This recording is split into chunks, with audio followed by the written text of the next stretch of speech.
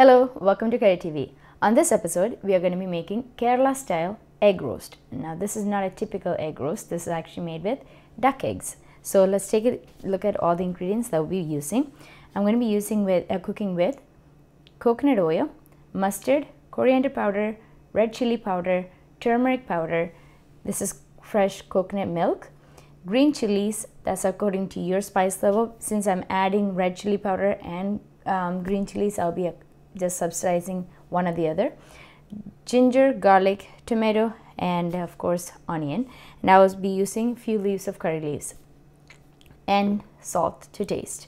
So let's get this cooking started on a medium skillet. Okay, the flame is on medium high. I'm going to pour in a few spoonfuls of coconut oil. That's 5 spoonfuls, and mine is a small spoon. So once that's well heated, we'll add in our spices. So our oil is well heated. So I'm going to be using 1 small spoonful of mustard. Now, you guys were asking what my spoon sizes are. Look at this.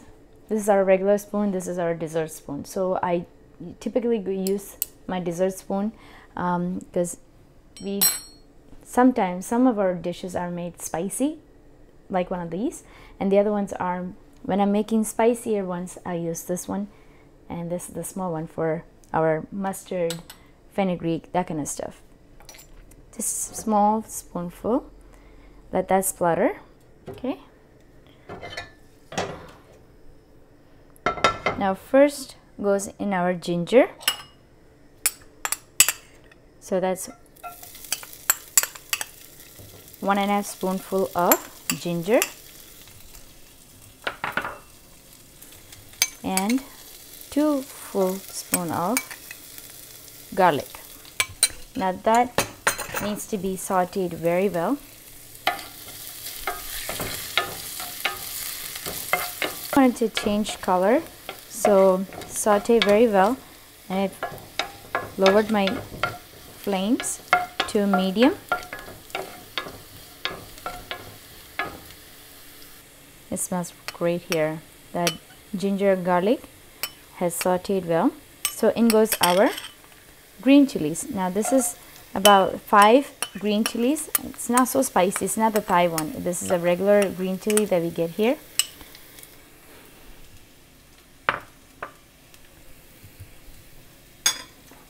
To that goes in our 1 large red onion, thinly sliced, along with few leaves of curry leaves. Now the special effects that gives to this egg roast is the onion. So the more the merrier.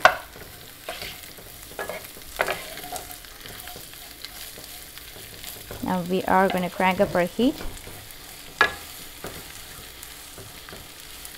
Okay, our onion has sauteed very well. It's become translucent.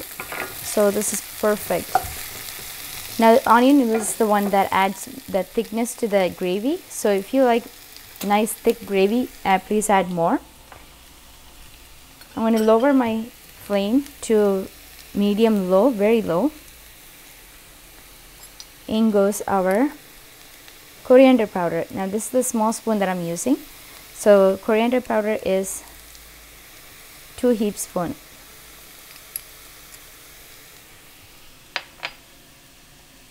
This is the spicy red chili powder. You could use Kashmiri chili powder, which is milder. This is the red chili powder, spicy. That's 2 spoons. And our turmeric powder. That's just 1/4 teaspoon. So let's give it a good mix. We want that raw taste of the spices to be gone, so we're going to saute it very well with this onion and garlic, ginger, green chilies and curry leaves, and that coconut oil. You could add more green chilies if you wish to and reduce the red chili powder. That would also be fine. Let's saute very well. Once you start seeing the oil come out, that's when you can tell that, like this. See, this is ready to add our next ingredient, which is aroma sized tomato, thinly sliced. I want my tomatoes mashed well with that gravy.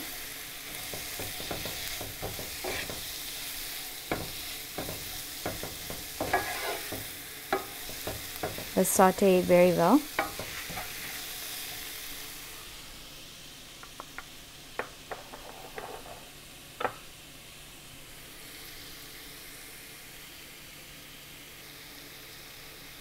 Let's add salt. Now salt is according to your taste. Give it a good mix.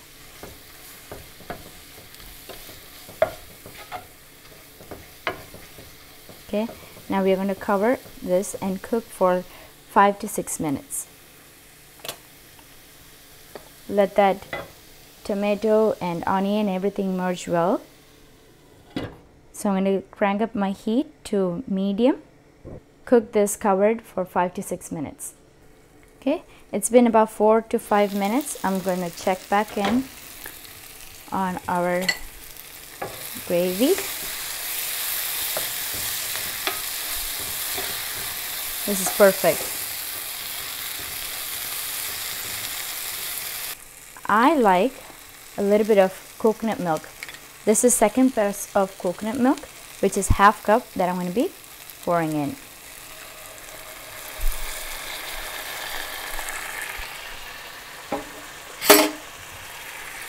Let's give it a good mix.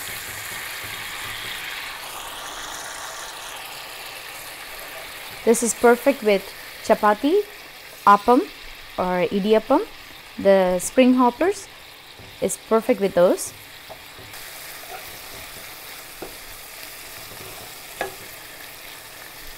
Okay, at this stage, check your salt level. If you need to add more, add now. You could add potato to this recipe. Okay, add in our duck eggs. I'm using 8 duck eggs now.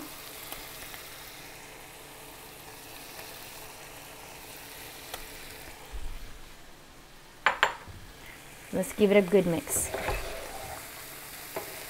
Coat all that gravy with the eggs. If you want more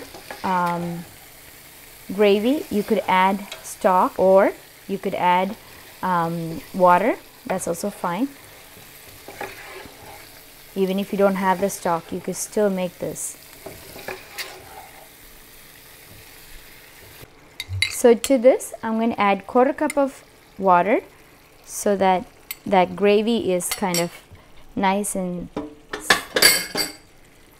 not thick but semi-thick. I'm going to be serving this with chapati for tonight. Let this simmer for another 3 minutes or so. Let that egg absorb all that flavor in.